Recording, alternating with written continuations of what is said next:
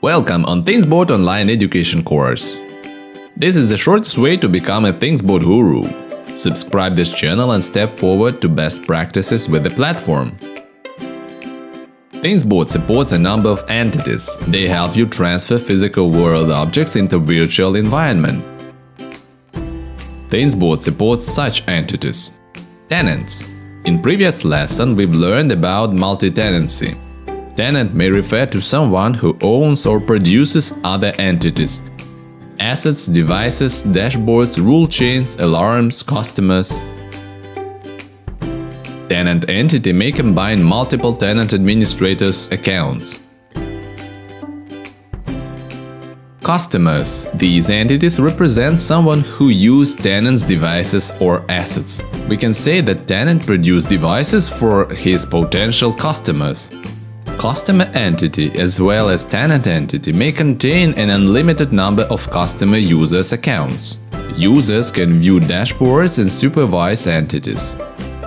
Devices or things – entities that stream telemetry and handle remote commands. In common, the particular connected thing is a device. Sensors, switches, actuators are different kinds of devices. In order to connect to ThingsBoard, devices have credentials. ThingsBoard allows to manage those credentials and support different credential types. We'll cover device connectivity in future lessons. Device always belongs to a single tenant and may optionally belong to some customer managed by this tenant. Let's make a stop on a special class of device called Gateway. These things are able to report telemetry and receive updates on behalf of other devices. Typical use case is a local sensor network, where sensor devices are connected via Bluetooth or other wireless protocol to central device or hub. The last one is collecting and pushing data to ThingsBoard.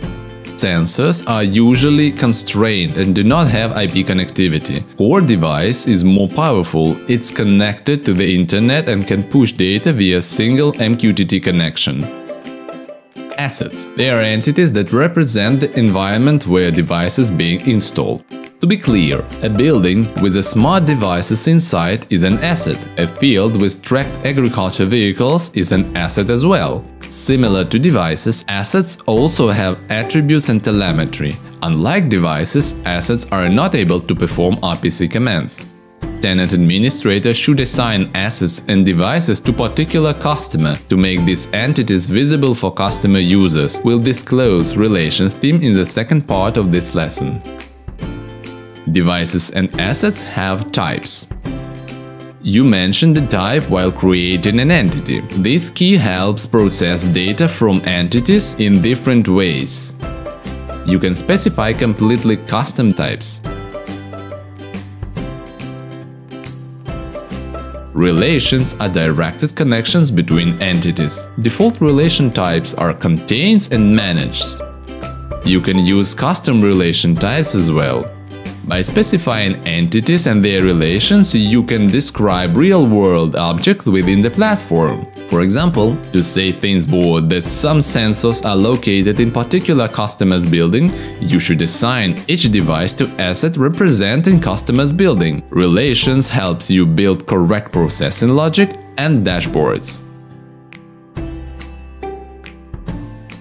Dashboards, ThingsBoard unit for data visualization and asset devices controlled through UI. Tenant administrators create dashboards. To give customer user access to the dashboard, tenant administrator should assign a dashboard to this customer. To improve your knowledge, let's model an asset hierarchy for smart building use case. Create a city asset. Next level assets are North District and South District, where buildings situated. Relate districts to the city asset.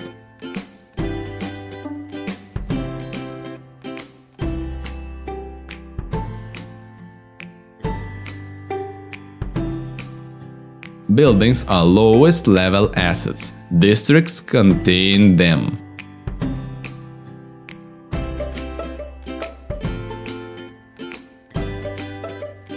Now create two devices per each building, one device with type water meter, another HVAC. Relate devices to particular building. Now we have our asset hierarchy in place. The best way to visualize it by using Entities Hierarchy widget.